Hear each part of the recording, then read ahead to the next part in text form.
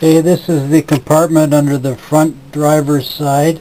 This is where most of the electrical is. I've just got my lamp down there so I can see. This here, that's probably the gray water tank, I think, for coming out of the shower and the sink. Here's the power unit.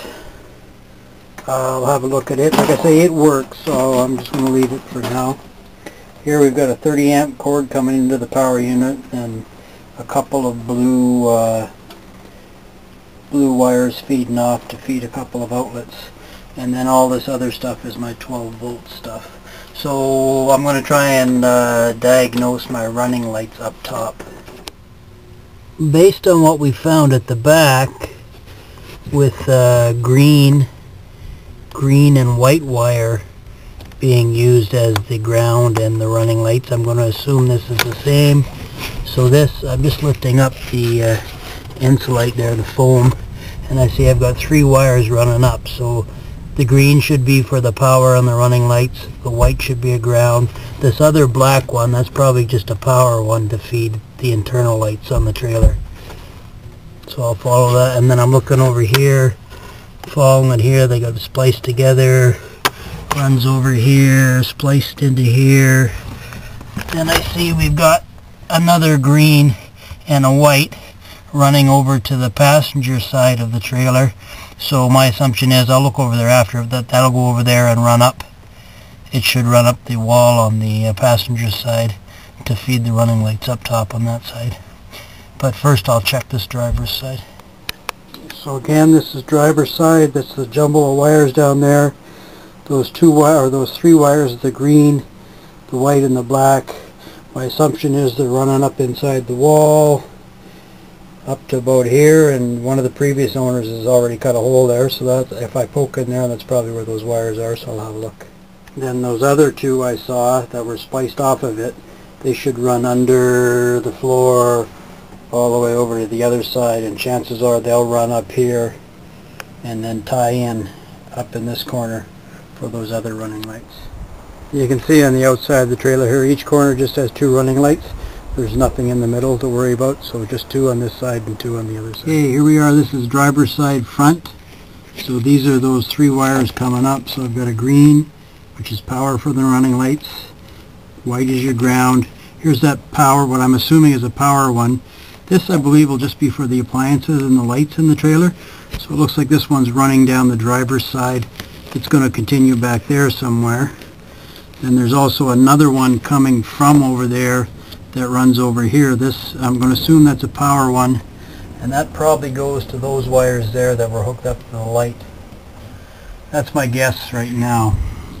As for the signal lights, for the signal and the stop and all that, I haven't checked yet, but my assumption is that they're probably going to be running along the bottom of the trailer, but we'll find that out later on. Right now, all I'm concerned with are these green and white ones to hook up my running lights going outside. And you see again, like these 2 big holes. I don't think there was a light on there at all, so there's been water coming in there probably for a while. Okay, so I've repeated the process here. I've just pigtailed in a little length of wire because I want to have some extra. So there's my power for my running lights. There's my ground for my running lights. So I'll have the 2 ends there. This will be my running light. It'll be on the outside of the trailer with this black and white wire. So white being ground, black being power. Okay, those 2 wires will be coming in through those holes up there, and then I'll just splice them into these 2 here. Okay, I double checked actually. This green and the white, they don't run all the way to the back of the trailer. They just run to this other light that's up here. And then I have a black, which is a power, and a ground running down to the appliances. Again, I'm assuming those are appliance wires, and that's a ground wire.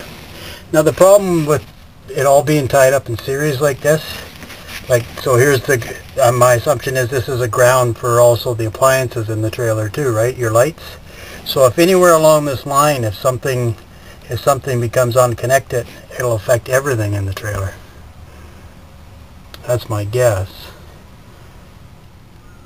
Okay, so I've got the new lights just wired in.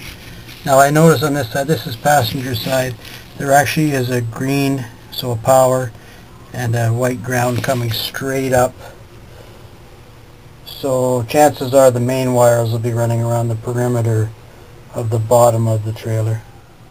Now when I plug the vehicle in, the lights should go on. If they don't, then that means somewhere along the line here with that white ground or the power, there's a break in the line down here, and I believe that might go across all the way there over to the other side. But we'll cross that bridge when we come to it. Yeah, I've plugged in the truck and turned the lights on, and there, that marker light is working. And that one's working. And the two on the other side, they're working as well. So there, that's, so I've got all my running lights running anyway. Now what I'll do is I'll screw these in properly and plug up those holes a bit. Again, this is just a temporary job, but I still don't, if it rains, I don't want water coming in those big holes. Okay, so I put the lights in on the front. Stainless screws going through. Then we'll pop the cap on.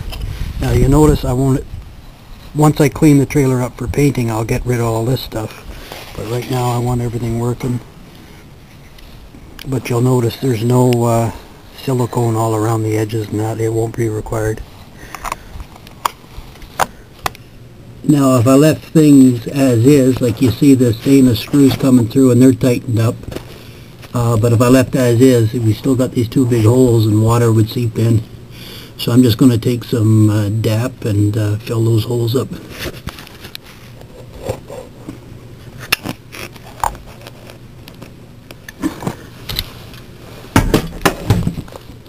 Doesn't have to look pretty.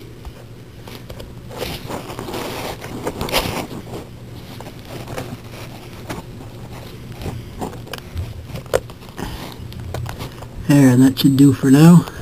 For my other holes where the rivets came through to hold in the cabinets, I'm going to keep the cabinet out for now, but for what I'll do for now is just stick a bolt with a washer through and tighten it up, just to help cut down on the rain coming or any water seeping in.